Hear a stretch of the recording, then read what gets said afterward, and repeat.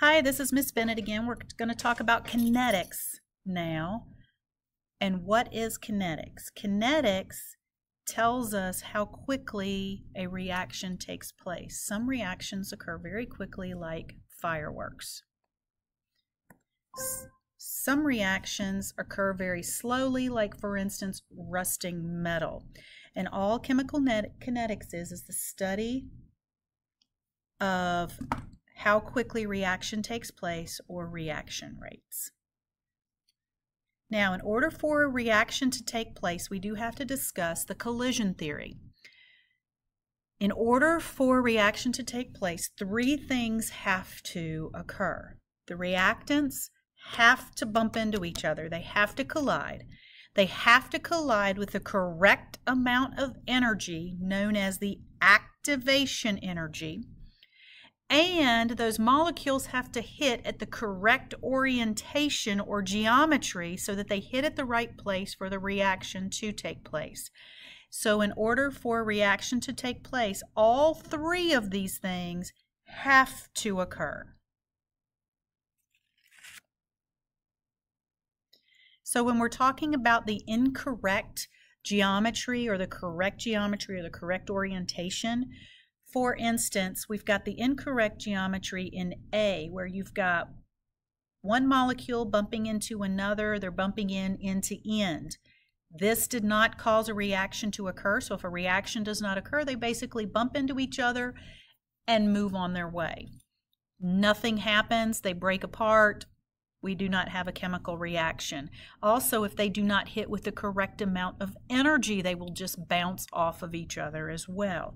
But if they hit with the correct amount of energy and the correct amount or orientation to each other, the chemical reaction will take place and we will get brand new products.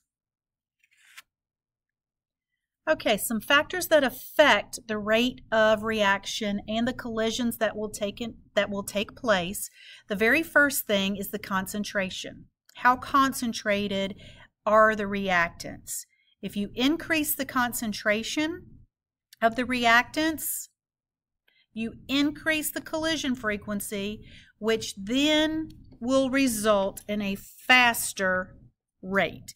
So increasing reactants equals increased collisions, which will hopefully lead to an increased rate of reaction.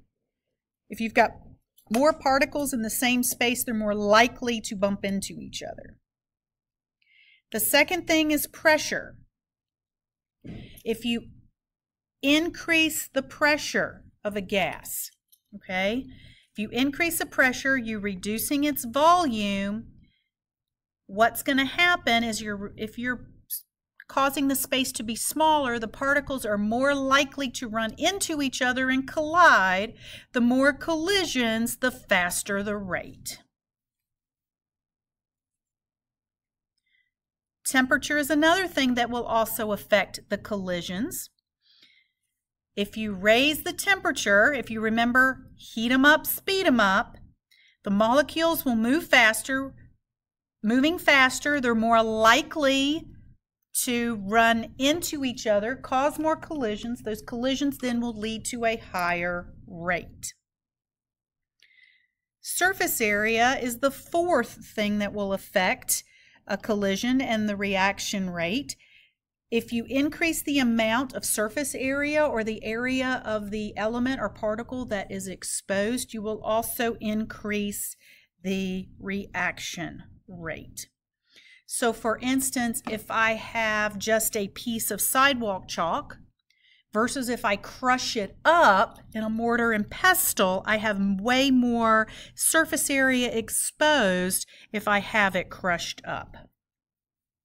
There will be the reaction will be much faster. Now, one thing to know is activation energy. This is a term that you talked about in biology, and it is the minimum energy required to get a reaction started. So if we're looking at these three scenarios down here at the bottom, you start with reactants. You have enough energy. activation energy to get to the products. This hump here is the amount of activation energy. Reactants to get to the products, activation energy. Add enough energy, activation energy, to get the reaction to go to the products. Now, depending on how much energy is needed and the amount of energy where the reactants start and the products end, will give us our delta H. If I always draw a line from where the reactants start to the products, gives us a positive delta H, which means this would be endothermic. If I draw from reactants to the products and it is pointing down, this gives me a negative delta H, which means it is exothermic. So if I'm looking at this one, Z, is that going to be endo or exo? It's going to be exothermic. This reaction here requires a lot more energy than this reaction here. Less activation energy, more activation energy. So you've got to have the correct amount of energy, the correct orientation, and the collisions to occur in order for a reaction to take place. Another thing that can affect the rate is a catalyst, and all a catalyst is just a substance that you add to the reaction that speeds the reaction up, and it works by lowering the activation energy. It does not affect the reaction in any way except for to lower the activation energy. It is not written in the reactants or the products. It is just there to increase the reaction rate. So for instance, if we're looking at a catalyzed reaction versus an uncatalyzed reaction, if we're looking at this very first reaction where we have a decomposition reaction, the decomposition of dinitrogen monoxide decomposes into nitrogen and oxygen. If we do not add a catalyst to it, look how much energy is required. We add a catalyst. Notice the catalyst is not written in the reaction. It's platinum. Not written in the reaction, but it does cause the activation energy to be lowered.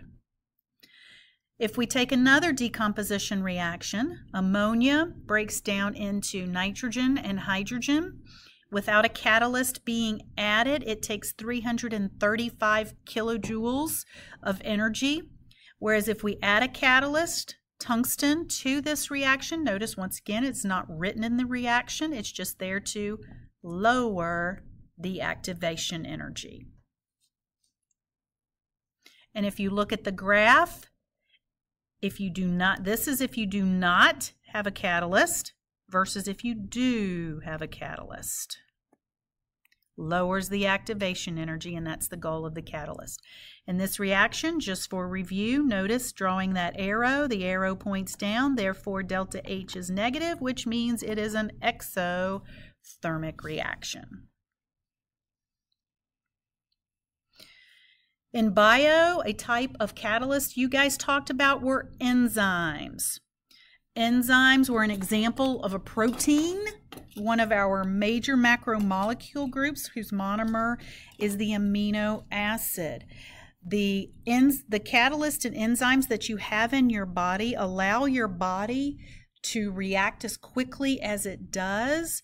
If you did not have enzymes in your body making your reactions go faster, there's no way your body could keep up.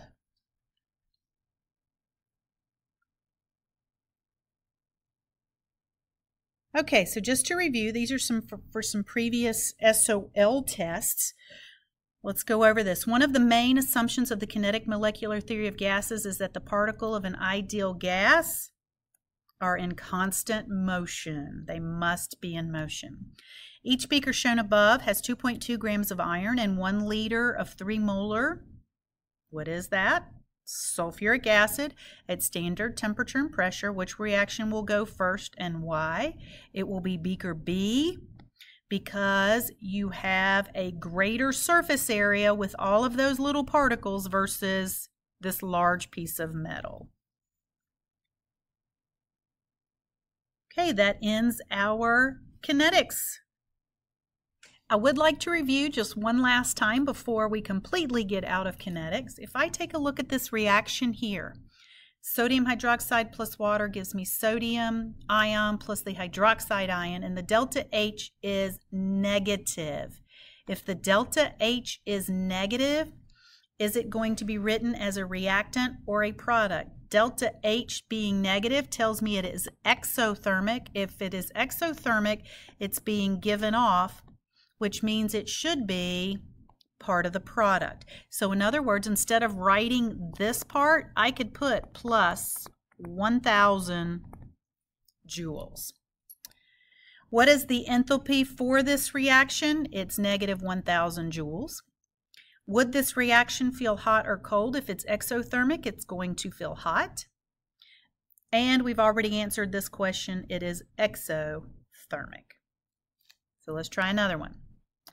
We've got ammonium nitrate plus water, and 500 joules of energy is going to give us ammonium hydroxide and nitric acid. So here's my energy. The joules.